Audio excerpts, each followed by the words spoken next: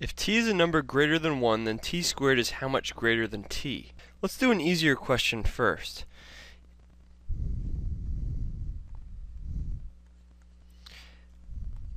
Five is how much greater than 2? Well, you would subtract to figure it out, so obviously the answer is 3.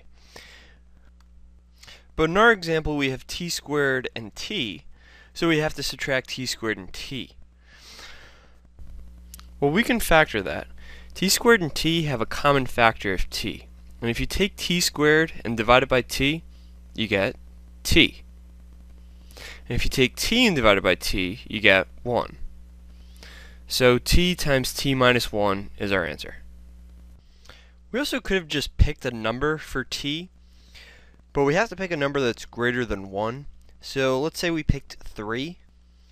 Then the question becomes 3 squared is how much greater than 3?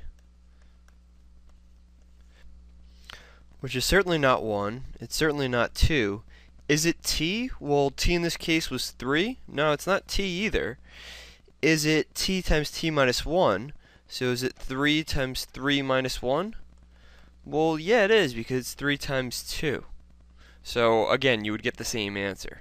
In fact, you could even plug it in here, the 3. And you would get 2 times 4. Well, that doesn't work. In case you're wondering why they said if t is a number greater than 1, if you try using 1, you get 0 for t squared minus t.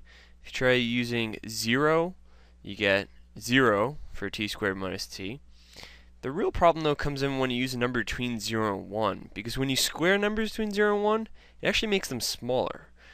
For instance, if you square 1/2, you get 1/4, which is smaller than 1/2. So it's not greater than 1/2.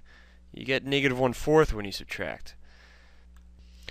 Negative numbers actually work, but instead of saying t is a number greater than 1 or a negative number, they just said t is a number greater than 1.